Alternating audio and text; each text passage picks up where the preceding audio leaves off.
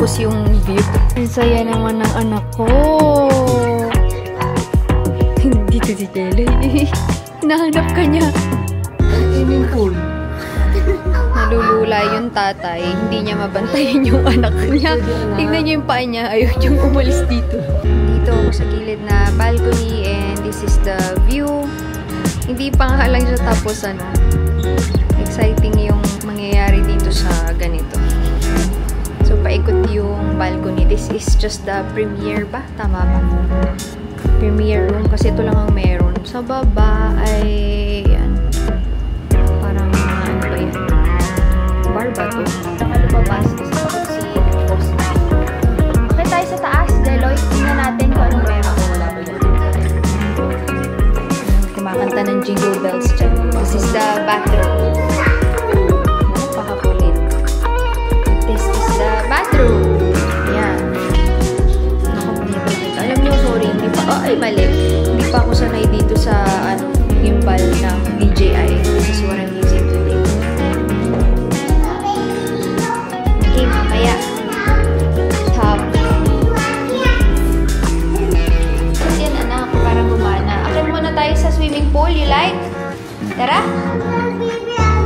Sige, mamaya, papa, andarin ni mommy, ha? Tara ba dyan? Yes. Nice. Saan tayo pumunta? Sa swimming pool. Yes! Timing, baby, timing! Oh, wait natin si Kuya Marcos, okay?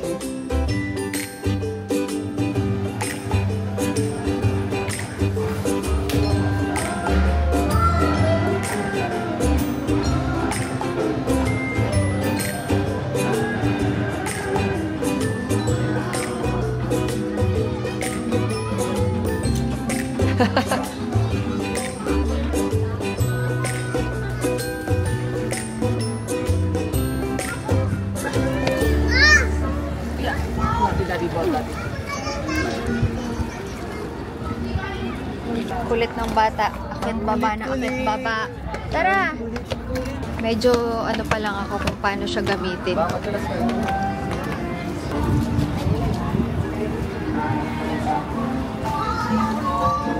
So, dapat magbibihis lang for swimming. Biglang meron ng available na rooms. Kina Alexei. Ayan. Sina Menchi parating na.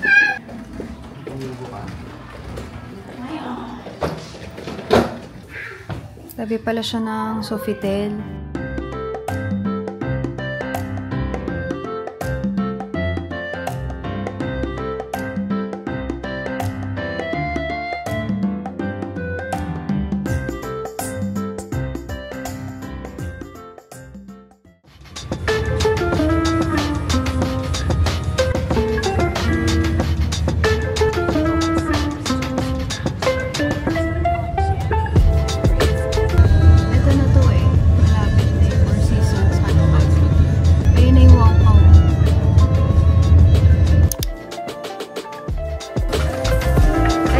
Dito sis. May nalagay lang ako.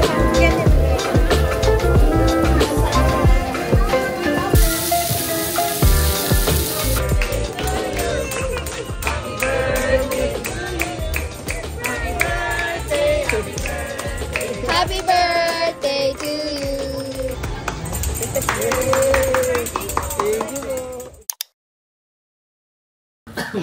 Napakakulit. Additional bed and then yung pinaka-bed nila. Inom siya ng vitamins. Ay, nako! Hindi. Saan ako? Sa elevator daw, biglang tumugtog yung cellphone niya. Tumaganto. Chumbawa! Chumbala, chumbala, chumbala! Daddy, daddy! Yan na. Dito ka sa gitna, anak. Gusto ko sa gitna. Para sit down ka lang maayos. Okay.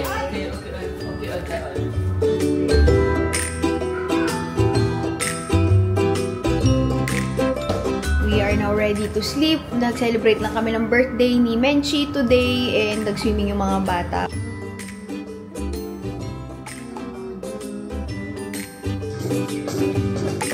Going on a bear hunt. What a beautiful day.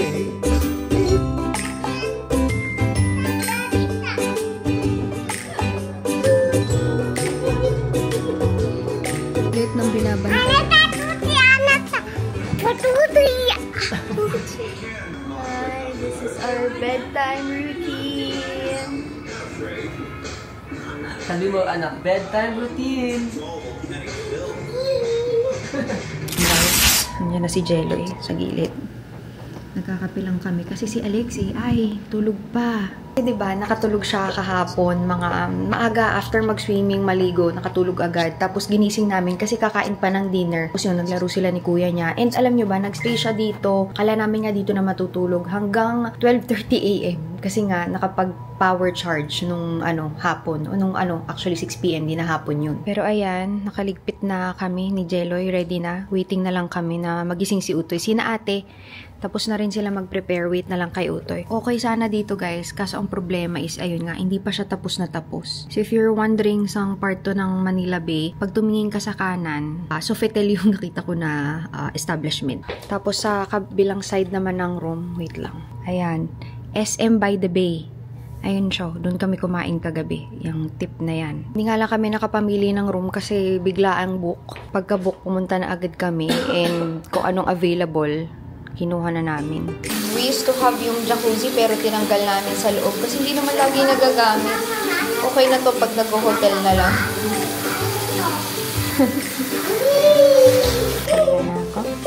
Let's go! Naliligo pa si kuya.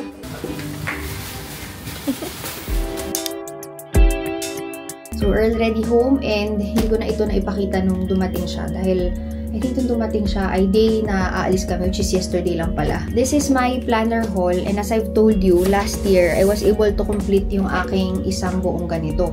So, bumili ako ng refill for this one na nakaload na dito.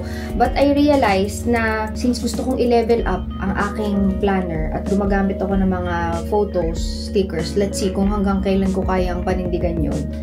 Hindi siya kasya dito. And gusto ko kasi ito ay nakafocus lang sa pagpa-plan lahat ng mga schedules. So, I have to have a separate planner na kaartehan. Alam niyo yon, yung mga highlight photos na gusto kong i-print. Dito ko ilalagay lahat yon. This is the planner that I'm going to use, Hobonichi Techo 2024 na Kasan A5 size, and I got this directly from the Hobonichi store. Nakapag-place ako ng order direct from the Japan website, and yes, they ship worldwide para sa mga magtatanong. Every time you buy from the Hobonichi store ng planner, meron talaga silang mga freebies. This year, ang free nila is this uni pen na Hobonichi Techo 2024. Ganyan yung kanyang color. Tapos, brown yung grip. And then, it has 3 colors. Black, blue, and then red. Ayan. So, this is the plain planner. Medyo may kakapalan siya kasi ang planner na ito ay may 1 page per day. And then, ang kasama niya is ito. Alam niyo, every time manonood ako ng mga unboxing videos ng mga planner, tuwan-tuwa ako kasi talagang itinatago nila lahat. Pero ako kasi, wala akong masyadong space dito sa bahay, so hindi ko pwedeng itago lahat. Hobonichi Techo Standard. Meron silang weekly, meron ding monthly, may 5-year. Ayun, may isa pa ako ditong planner na binili, yung 5-year naman. So ito, syempre, papel lang kasi talaga yan. Hindi yan hardbound. So, bumili ako ng cover. Ang cute lang nabili kong cover. This is the Opanchu Osagi cover. Sobrang cute. Plastic yan. Tapos, alam mo yung mga amoy ng mga stationery na binibili mo ng bata ka. So, pwede ka rin magsingit dito ng mga kung ano, mga photos. Tapos, sa loob, meron din siyang pockets. And, bumili ako ng notepad. Tapos, mga cute na stickies. Yung pencil board na binili ko ay masyadong maliit. Yung pencil board kasi nilalagay mo siya sa ilalim para pag nagsulat ka, hindi tagusan yung pen. Kaso, A6 size ang nabili ko. A5 nga pala yung binili ko. Anyway, I'm just going to keep this one. And more stickers. Grabe, sobrang cute, diba? I do not know if this is focusing alright. Pero, ayan. Medyo nangangapa pa kasi ako dito sa aking camera na to. So, isisingit mo lang yung pinakadulo tsaka yung pinakaharapan. Ganun lang siya, guys. Ang maganda kasi sa planner na to, kung halimbawa nasa kalagitnaan ka, talagang kita nyo yun, ito, yung spine niya, nabebend siya na ganyan. Yung iba kasi natatanggal yung dikit kasi nga umaangat yung pinakapagkakagulo ng paper sa spine. Ito hindi oh. Kahit saan mo i-open yan, ayan, bumubuka talaga siya ng maayos. So, madaling magsulat. As in, dumating to, nung papalabas kami ng pintuan, kaya sabi ko, gusto ko nang buksan, pero syempre aalis kami, so hindi ko magagawa. Ayan. Uy, ang cute talaga, grabe. Tapos, sarado natin na ganyan. Ayan. Dito sa planner na to, dito ako maglalagay. For example, yan, nag-hotel kami, lumabas kami. Magpiprint ako ng mga highlight photos, ilalagay ko dyan on that day. Tapos wala na masyadong nakasulat pa, mostly photos. Dito rin pala sa likod, may pocket din siya na ganyan. So, apart from this one, bumili ako ng mga ibang opancho na merch. Ang cute, diba? Pencil case ito na pwedeng i-ganyan. Pakita ko sa inyo, ha. Lagyan natin yung pen. Tapos, i-close natin na ganyan. Tapos, para hindi mawala yung pencil case ninyo, ayun o, meron siyang elastic band.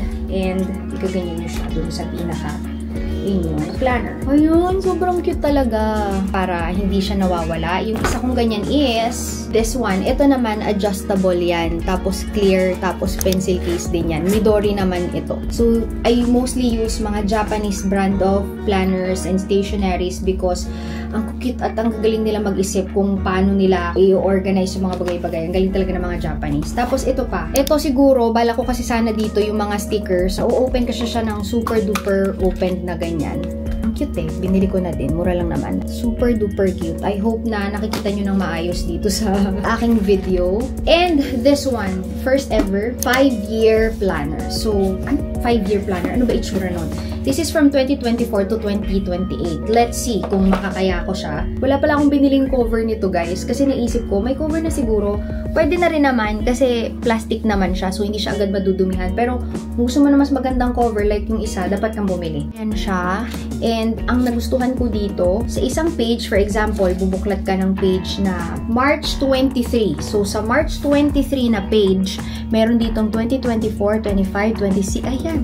26, 27, 28. Dito kasi ang pala ko is journal ko naman ito. So, no schedules, just whatever I want to write. Pwedeng feelings, pwedeng ko anong gusto ko ma-remember for that day. Ang maganda dito, pwede mo ikumpara yung mga naisulat mo from the previous years. Ito ay hindi ako obligadong sulatan kung kailan ko lang feel magsulat. I like this one. This is really my priority planner kasi ito talaga ay schedule. Minsan kasi, sa sobrang focus ka na mapaganda yung planner mo, nakakalimutan mo yung essence ng planner, which is to plan. Although, may iba kasi nagpa-plan for yung therapeutic kasi sa kanila na maglagay ng mga anik-anik ganyan. Sa akin kasi, number 1 priority is to plan. But super excited to start yung mga planners na to. Nasisimulan ko pa lang is this one. Kasi syempre may mga schedule na ako. Ayan na siya. Hi! Nanood siya. Ako, hawak ako. Ay, kaya hawak. Okay. Hold mo nang yan. Hold tayo. Ito, ano to? Yan, that one is to, move the camera. You want to move the camera? No. No? Okay, so you don't touch that one.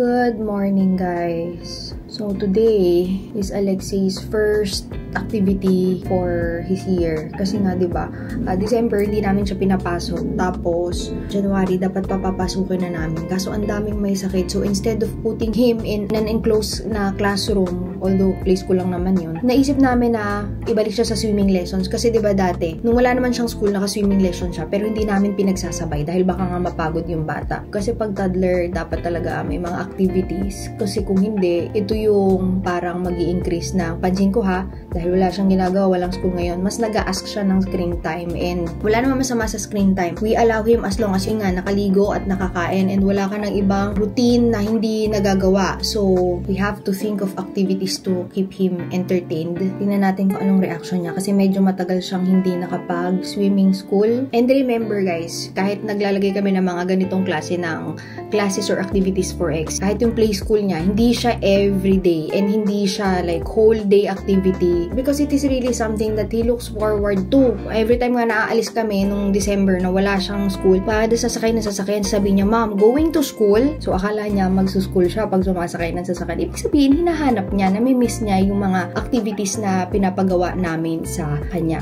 Ayoko rin naman na sobrang punuin kasi nga, bata pa naman. Pero kahit sabihin mong bata pa naman, you can already instill like good habits kung ano yung pwedeng gawin sa free time. And also guys, I would like to share with you that yes, we already gave him his iPad. So meron kasi akong iPad na inalad sa kanya. Ito ay nung pinanganak siya, meron ako. So lahat ng mga photos niya, I keep it in this iPad. iPad mini lang ito or whatever tablet na pwede nyo ibigay sa anak nyo. Pwede na sila mag-start ng screen time ng 2. Kasi meron ng mga apps na may matutunan matututunan talaga sila. So, our rule is regarding screen time, yes, pwede ka mag-screen time. Number 1, TV. If you want to watch YouTube Kids with supervision, with ate only, pag walang ate, na hindi naman nangyayari kay ex, hindi ka pwede manood. Number 2 na screen time is iPad. Dito sa iPad, pwede ka lang maglaro ng educational games. And I did put parental lock, so pagka nag-exceed na siya sa time limit na binigay ko, maglalak yung iPad and hindi niya na magagamit. And as well as the parental lock is for screening yung mga apps na pwede niyang gamitin. Pero ako, just to make sure, yung parental lock ko is only for the time limit. And then, wala ditong YouTube, walang Netflix, walang Disney Plus. If you want to watch those,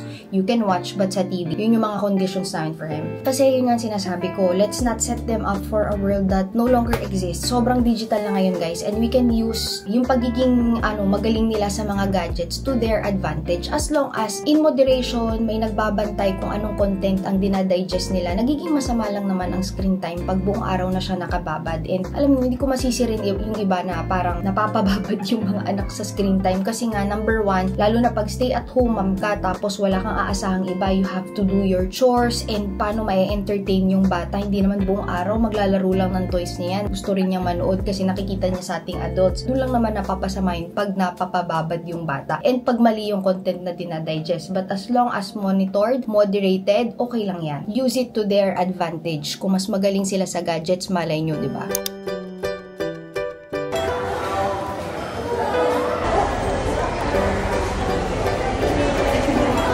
Oh my gosh, nagutom bigla. Cheese puti daw, ate, please. Cheese puti daw. It's 3:30. Time na for Alexei's class. Let's see.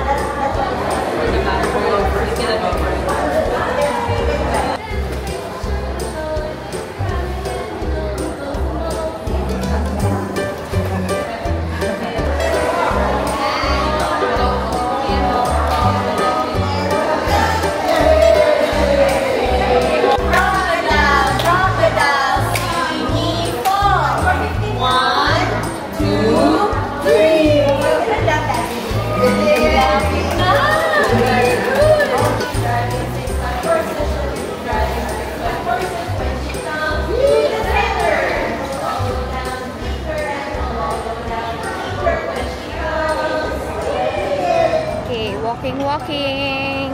Lakad kami kasi nagpa-park na kami sa podium since doon kami pupunta. Para hindi magpa-park dito, tapos magpa-park ulit ng podium, diba? Magkahiwalay pa. So, pinadiretso na namin ng podium kasi walking distance lang from podium yung saan siya nag-swimming. So, medyo matagal kasi yung huli niyang swimming lessons. Nanibago siya and syempre nangingiba siya dun sa teacher. So, okay pa rin naman nung medyo gitna. Yan. Medyo ano nga lang ngayon, mas may judgment na siya. Alam niya na makakalunok siya ng tubig. Kaya, pag ilulublob siya, doon na yung parang natatakot siya. But it's okay. Ganyan po talaga. We need to adjust. Matagal ang huling swimming lessons. Nung huli, ang saya-saya niya na. Pumapalakpak na siya. It's okay, Mommy's here. Nakasunod si Mommy sa likod mo. Tinitingnan lagi si Mommy eh.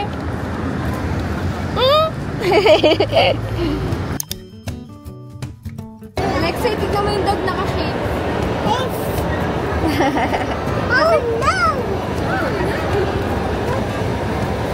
Step? Good job! Nakanganga pa. Kaya pala kanina, pagkatapos, anong sabi niya talaga baon? Gusto niyang kumain, no? Gutom na gutom. Yung pala kasi. Kaya nga, hindi lang namin mapakain ang gusto, baka magsuka sa pool. Hindi nga ako gutom na gutom eh. Kaya ano lang ako, chicken feet, hakaw, and ano ba may gulay? Di ba may umabot ang gulay sa akin? Wala ba? So ito lang pala kakainin. Sige, ano, gulay. Gulay, isang pirasong dahon. Grabe ka naman sa akin. Ibon yan. Bibigay daw niya yung gulay niya. Thank you ah. 1 leaf. Parang ano, hindi pa naman ako ganun kakunti kumain. Bibigyan ka na, galit ka ba?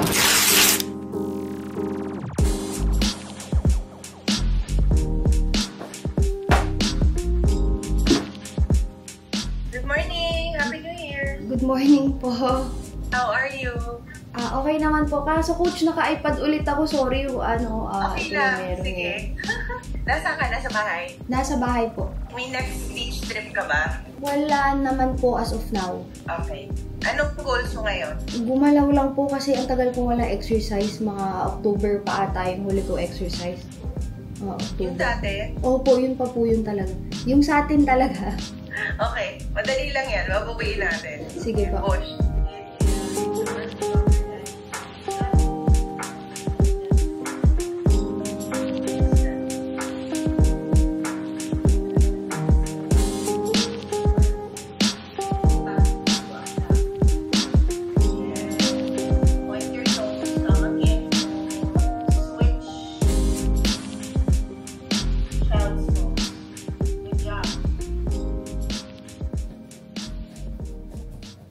So yes, good morning. Diyos ko. In this video, nakita nyo yung start na aming taon. Technically, from January 1 to January 7 yesterday is easing into the new year and going back to healthier routine. Itutuloy ko lang ulit yung nasimulan ko last year. Nag-start kasi ako mga May last year and in a span of 6 months, I was able to lose mga 9-10 kilos. Hindi ko sobrang alam yung sakto kasi nga hindi naman ako super duper measure. And actually nga, bumaba pa siya than normal weight. So, ngayon, holidays, parang feeling ko, dun ko na balance out yung aking weight. Kasi pag nagpapapayat ka, hindi mo naman matatansya kung ilang kilos yung ipapayat mo. Lalo na kung hindi ka naman nagme-measure ng calories. I'm just eyeing everything out. I'm just being mindful with I eat. So yung nakita nyo kanina is first push for the year. And pansin ko ano ba ang difference nung nag-workout ako sa hindi ako nag-workout? Actually, nung nagma-mindful eating ako, tapos nag-workout ako, I feel less bloated, mas mabilis gumalaw, mas active ka. Ang sarap pag pinagpapawisan, hindi lang masaya pagka mag-show up ka sa workout mo kasi syempre nakakatamad sa totoo lang. Nagiging honest lang ako. Pero 5 minutes into the workout, mas ginaganahan ka na. Tapos nung nag-stop ako ng October, pansin ko, mas bloated yung pakiramdam ko. And alam nyo guys, grabe. Ang laki pala ng tulong ng exercise sa constipation. Kasi nga sabi ko sa inyo, I am truly constipated. So pag nag-exercise ka, mas less constipated. Kasi pag nag-exercise ka, mas mainom ka ng tubig. Kasi diba ang problem ko is hindi ako magaling uminom ng tubig. Pag nag-exercise ka, hihingi ng katawan mo ang more water. In turn, less constipated. So, ano pa nga ba? More of, alam nyo, kung gusto nyo mag-weight loss, kain talaga yun eh. Kasi paano ka ba tumaba? Diba? Kumain ka. Hindi lang yan purely exercise. Yung exercise for me is more of for my mental health. Alam mo yung pagka sa umaga pa lang may na-achieve ka, feeling mo marami ka ma-achieve for the day. It's just me. I don't know about sa ibang tao. And of course, yung long term niya na, bata pa kasi anak ko eh, tapos ngayon 34 na ako. So, gusto ko na maabutan niya ako na masigla kasi pagdating niya ng mga 10 years old, iba na yung mga activities niyan, mas active palalo yan sa kina-active ng toddler ngayon. Gusto ko na makakasabay ako sa kanya. So, yan. Yun lang naman ang difference ng hindi nag-workout sa nag-workout. So, kung gusto mo lang magpapayat and then go for mindful eating. Pero kung gusto mo magpapayat tapos okay ang mental health mo, less bloated, mas active yung pakiramdam, edi mag-mindful eating ka plus exercise. Saba ng sinabi ko, yun lang talaga yun. So, excited na ako for 2024. I'll be ending today's vlog. Baka masyado nang mahaba itong vlog na ito. Pinakita ko lang sa inyo kung paano nagsimula yung taon ko and paano ko finifix yung schedule. Give yourself time to adjust kasi syempre ang sarap nga naman ng holidays, diba? Again, ang message ko sa start na inyong taon, don't be too hard on yourself. You can start any time of the year. It doesn't have to be January 1. Kasi yung maiipon mong progress throughout the year is still progress. Maraming salamat sa panonood and see you on my next videos. Bye-bye! You came along, couldn't look away. Somehow you turned my life completely upside down.